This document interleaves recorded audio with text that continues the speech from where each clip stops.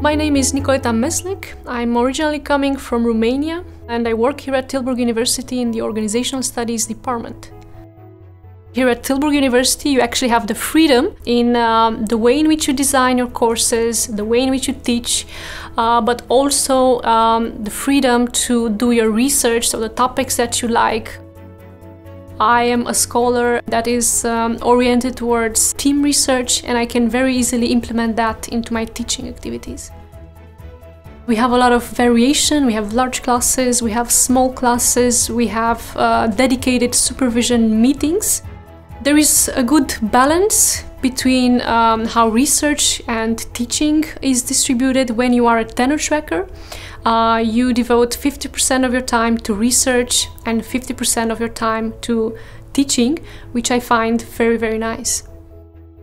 It is nice to be in an international environment here at Tilburg University. You get in touch with different knowledge, different expertise, different ways in which people can actually do research. But I also find it enriching on a personal level because you get in touch with different cultures.